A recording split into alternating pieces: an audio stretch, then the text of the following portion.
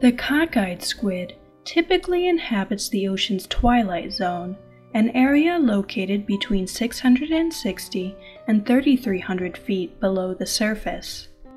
The squid has evolved a mismatched set of eyes. Their left eye is significantly larger than their right. The diameter of the left eye may be more than twice the diameter of their right.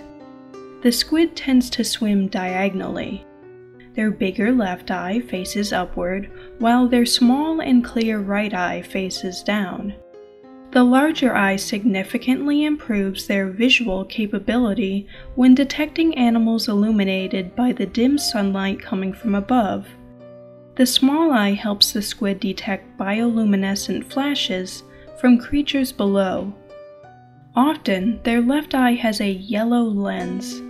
The yellow lens is specialized for breaking counterillumination by filtering out the shortest wavelengths. Counterillumination is a camouflaging technique where bioluminescence is used to eliminate an organism's shadow. Some of the squid's prey, like lanternfish and shrimp, have luminescent undersides. This camouflages them against the sunlight when seen from below.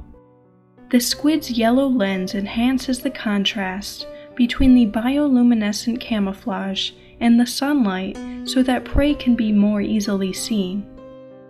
They use their beak to consume prey.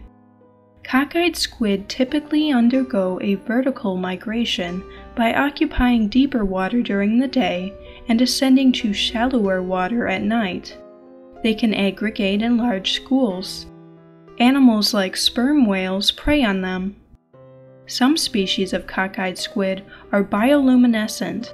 For example, one species, called the strawberry squid, is covered with seed-shaped organs that produce light, called photophores. They are thought to use their photophores for counterillumination, attracting mates, and attracting prey. Just like any other squid hatchling, cockeyed squid are born with two identical eyes. As they develop into juveniles, their left eye begins to surge in size. Their mantle may grow to 14 inches long, but many species are much smaller.